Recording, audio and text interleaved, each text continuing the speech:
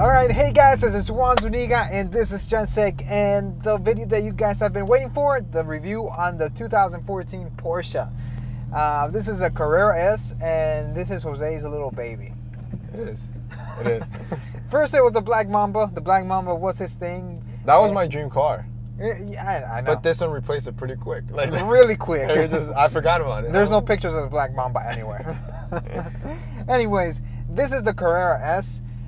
This one is the step above the regular base Carrera. Yeah, it's one up. You know, this one has... I think it's like the Carrera, Carrera S, GTS, Turbo, if I'm not wrong. And then the GT3. And the GT, well, yeah.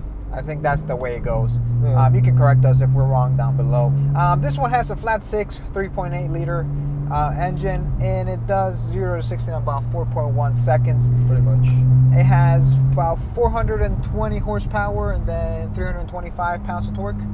400 horsepower. 400 horsepower and 300. 430 is the power kit one that I wish I had. Okay. Yeah. So 400 horsepower and about 325 pounds of torque. He is looking into making some modifications of tune, exhaust, yeah, intake. I think with like the basic bolt-ons and a tune, I might be 450 in the crank. So about 450, he but might have a chance in beating me in the race. I don't even need to tune it. Like, that's the thing. Keep in mind, 4.1 seconds, but you know, we all know Porsche is very, very conservative. Conservative.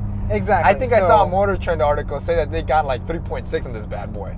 So I mean, it has more horsepower. I don't need much to beat. I mean, it's a Mercedes. Come on, whatever. It's a sedan, so it's a little heavier, but I still have 600 horsepower, and Mercedes is conservative as well with their horsepower. You know, the funny thing is that you know how embarrassing it is going to be for Mercedes when I beat you in a car with 200 horsepower less? Yeah, but I'm a sedan, 4-door with car seats and babies inside, basically. No, let's look at weight. Do you know how much this one weighs? I think this one might weigh like 500 pounds less than yours, if that. That's a lot. Come on, but you have 200 horsepower. That's a whole Honda Civic on top of my car, and I would still whoop it. Okay, back to the review. All right. Great thing about this car, you guys know it's a black car, but it was wrapped in this khaki. What is it? It's like a army khaki. Khaki green. Khaki green. So the color is different. It is unique and it looks amazing. One of the things that I like about this car is the interior. It's very simple. It's very elegant. Everything's accessible to the driver. I have to agree with that. It's just to the point. No bells and whistles. Exactly. It's like the complete polar opposite of yours, which I love. I think Mercedes looks everybody amazing. That gets in both our cars, I think they like yours better interior because it's like a spaceship. Here, it's like you have your basics. You have your base, but it looks elegant. I actually like it, and it's easier to find everything. With the Mercedes, it took me a long time to figure it out. Yeah, but you also have more features and all that stuff. So it's more of a luxury sedan. This one's more of a sports car. I mean, that's why it's polar opposites, really. Yeah. So another great thing I like about it is the back seats. A lot of people hate and they think they're useless. I put 2 girls back there. Exactly. My girlfriend's 2 girls. I had them back there. You can put 2 kids back there. By the way, they're not her daughters. I mean, my sisters. I have 2 kids right now. They're her sisters. You can actually put kids that will fit comfortably, and you can put an adult if there's an emergency. I've been able to sit back there, and I was a little, uncomfortable, but I'd rather be uncomfortable than having to walk, really. Yeah. Or pay for an Uber. So they actually are useful. And you can use them as storage space. You forgot what you were talking about.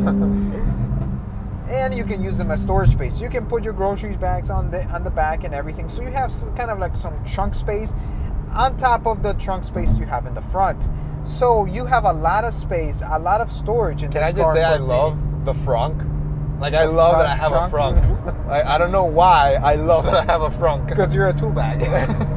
I wouldn't say that. Damn. That was mean. But keep going. People get mad that I interrupt you, but it's conversation. What do you expect, me to be quiet? Like, you're such a douche, Jose. All right, keep going. My bad. Anyways, There's a lot of storage space in this place. Also, one of my favorite features is the cup holders. You don't find it anywhere. They're actually hidden by the glove compartment. You actually press the middle one and you have access to cup holders, and you can still close it up and you have cup holders. I love that feature, but it's impractical. I'm telling you right now, like I've had bottles in there, they just fly out. Like it's cool. I can see that happening. It's like a cool gag. And I can see if you have a bottle or one of those cups that sweat. Oh yeah. That's gonna sweat all over the dashboard. So it's a little impractical, but hey, come on. It's a cool gag. Like I love it. It's pretty cool. But it's impractical. Yeah. It's pretty cool. It's useful whenever you need it. Yeah. Other than that, it's a very simple, straightforward. I think that's the most techie, out of the ordinary feature of this car. Everything else is very straightforward.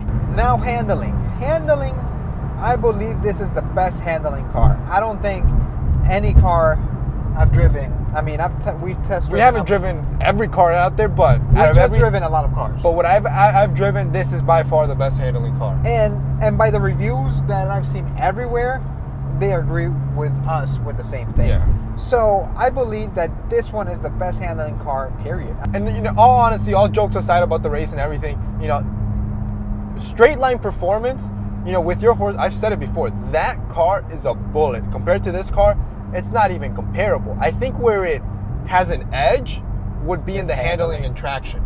You know, but and since we're not tracking it, it really helps me zero. But that's the thing, though. I mean, I have so much power, and the handling on the Mercedes is not. I mean, it just gets loose compared to this one. But it's just the first two gears. Like once you lock in that thing, man.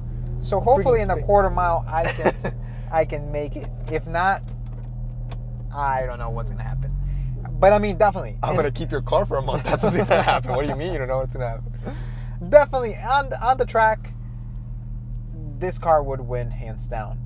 We are thinking about doing a video taking both cars to a track, so it's gonna be interesting. That would be after the race, though. Yeah. Because if I lose, I need a redemption race. The only way I can win. Well, I suck. I've never tracked, so I'm pretty sure I'd suck. So I don't even know if I would win there. Who cares? I mean, it'll be fun.